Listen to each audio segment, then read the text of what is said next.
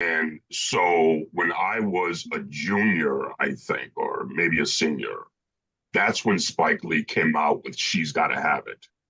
And that's what inspired me to be a filmmaker. So I got to Howard in 81.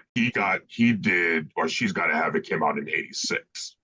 So it was too late to change my major. So in grad school is when I started taking television and film courses along with my graduate studies in genetic engineering.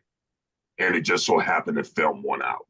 Mm, So, the litany of creative people out of the film department that came after me, um, that was because they came after She's Gotta Have It came out, and uh, Spike Lee had already done what he did. So, yeah, like there was nobody that I knew of in the film department when I got to Howard. In fact, one of mm, the guys, his name is Sawandi.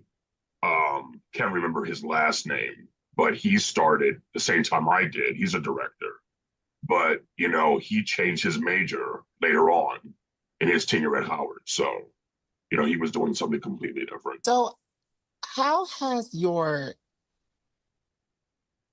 degree in microbiology, your training in that, has any of that uh, related or helped your writing, acting, directing, producing, all that?